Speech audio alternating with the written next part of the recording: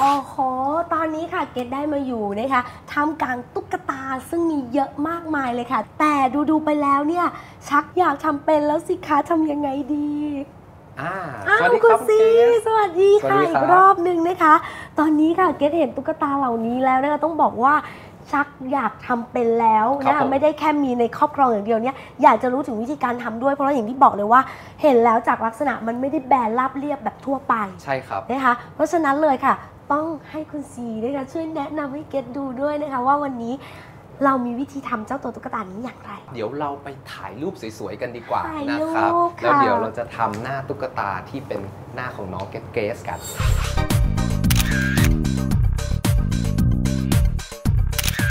ก่อนอื่นเลยนะครับสิ่งที่เราต้องทำในการทำ Face Doll ก็คือถ่ายรูปครับผมจากนั้นแล้วเราก็ Import รูปหรือนำรูปตัวนี้นะครับลงไปในคอมพิวเตอร์ของเราการกำหนดค่าตั้งหน้ากระดาษของตุ๊กตาเนี่ยไซส์จะแตกต่างกันนะครับ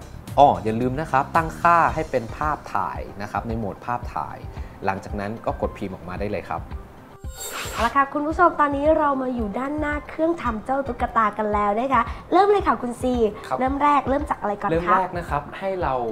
จำแนกก่อนว่าเราจะทำตุ๊กตาไซส์ไหนหลังจากพิมพ์ภาพเสร็จแล้วคุณผู้ชมจะเอาแผ่น PVC เคลือบใสตัวนี้นะครับผมนำมาแปะไว้ลงบน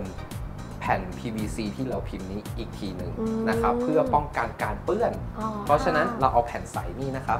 ทำการแปะลงไปเลยใช่ครับแล้วค่อยๆรีดนะครับไม่ให้มันมีฟองอากาศเกิดขึ้นนะครับผมและเราก็จะได้แผ่น PVC ที่มีแผ่นเคลือบใสแปะอยู่ที่หน้าตุ๊กตาที่เรากำลังจะผลิตแล้วขั้นตอนต่อไปนะครับในเครื่องทำหน้าตุ๊กตาเนี่ยเราจะมีโมนะครับตัวนี้เขาเรียกตัวหน้าโมนะครับผมวิธีการนะครับก็คือคุณอาจจะต้องเอาโมเนี้ยมาลองเทียบดูว่าหน้าของลูกค้าเนี่ยเหมาะสมกับโมชิ้นไหนหลังจากนั้นมันจะมีตัวตรึงโมนะครับตัวตรึงแผ่น PVC ตัวนี้นะครับเราก็เปิดออกมาและเราก็ใส่เข้าไปใส่ไปด้านหน้าให้หน้าของลูกค้าเนี่ยอยู่ตรงกลางอย่างนี้นะครับหลังจากนั้นเราก็วางตัวนี้ลงไปนะครับพอเราวางลงไปเสร็จปุ๊บให้เราสัมผัสดูนิดนึงว่าโมที่อยู่ข้างในเนี้ยมีสันจมูกที่โด่งมาตรงกับที่เราวางไว้ตรงนี้ไหมหลังจากนั้นตรงนี้นะครับจะเป็นคอยลวดทำความร้อนนะครับผม PVC เนี่ยหลังจากที่โดนความร้อนตรงนี้มันจะค่อยๆยุบนะครับค่อยๆละลายลงไปหลังจากที่หน้าเริ่มยุบแล้วเราเอาใช้พัดลมนะครับในการดูด PVC ลงไปคล้ายๆเหมือนดูดสุญญากาศเลยถูกต้องแล้วครับผมเราก็จะได้หน้าตุ๊กตาที่มีความโด่งออกมาอย่างนี้แล้วอย่างนี้มีเคล็ดลับที่จะทำให้ออกมาสวยหรือเปล่าคะครับผมเคล็ดลับนะครับผมอยู่ที่การวางหน้าให้ตรงนะครับจมูกนะครับแล้วก็โค้งเค้าหน้านะครับที่เหมาะสมกับหน้าของลูกค้าพอได้อย่างนี้เสร็จปุ๊บเราก็เอากรรไกรนะครับมาตัดกระ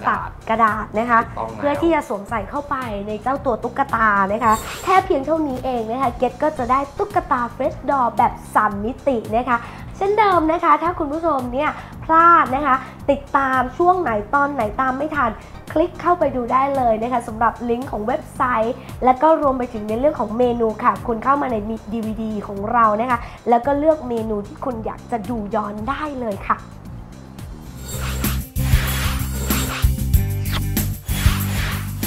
ติดต่อสอบถามข้อมูลเกี่ยวกับสินค้า www.microinkshop.com